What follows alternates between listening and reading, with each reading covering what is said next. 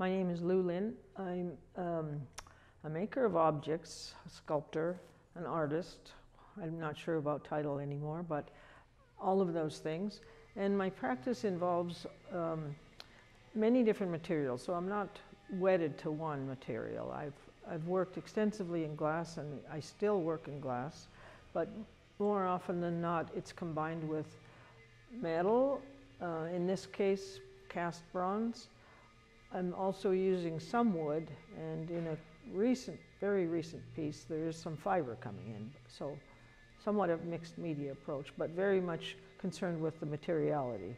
Well, my introduction to glass started in the mid to late 80s. I became interested in glass just from reading about it, and I went to study at a school outside of Seattle called Pilchuck Glass School.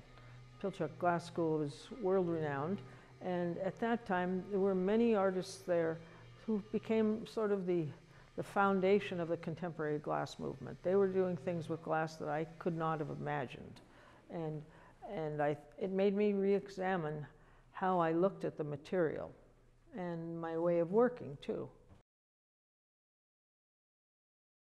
You know, the reason I make art is it's just I feel like I have to make art. It's just something in me I want to create.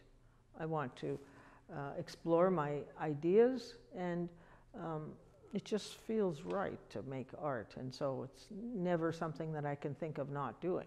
It's just there. I've talked with other artists too, and we kind of, many of us agree, it is just there and we have to do it.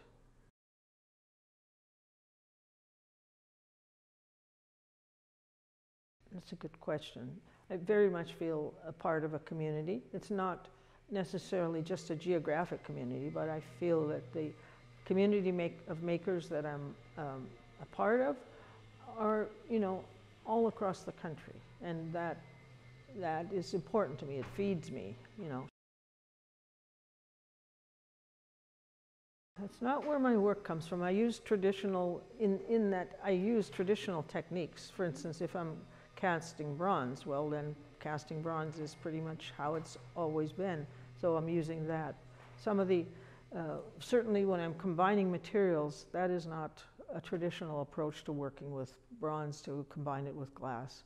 I very definitely rely on the technique of bronze casting, and so to convey my ideas, then I have to sort of fall back on having an understanding of how is this done, and then maybe adapting how bronze casting is done to also be able to encompass what I want to do with it.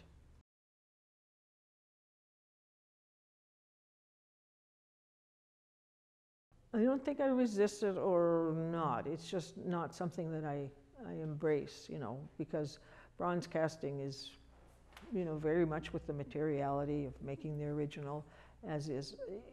My whole process is very much about material, you know, like I'm very immersed in my hands working with those materials, so I don't think about how, say, a computer would enter into at all. It's not. I certainly utilize computers for the business end of things.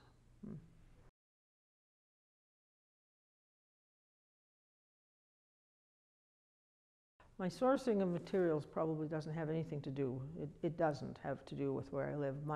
The ideas I'm exploring, I believe, do, because I live rurally and I'm very much hands-on in daily life of rural life, you know.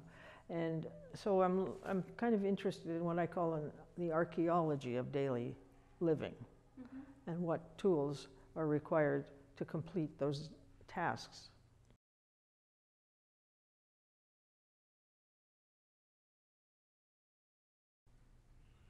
I don't believe for me there does. I mean, from my perspective.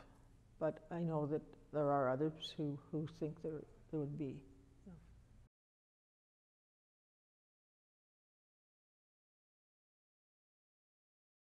I just want to thank, you know, I want to thank the curator, Mary Beth Lavalette, and certainly the Italian Cultural Center, and most mostly the Craft Council of BC for initiating this.